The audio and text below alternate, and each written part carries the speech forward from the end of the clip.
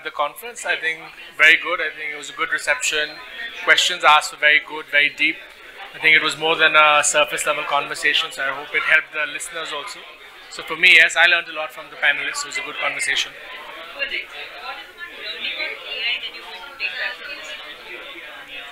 That I think everybody is still exploring, and to find somebody who knows a lot is difficult. I think everybody knows a little bit, and I think everybody, AI just as its nature is, I think everybody has to collaborate, and only then you can really unlock the potential of AI.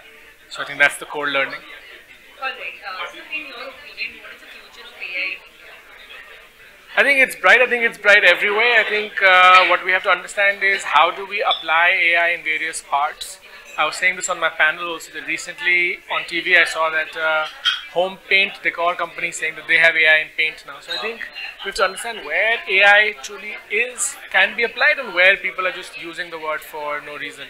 So I think the applications are immense, from agriculture to health tech, as we discussed today.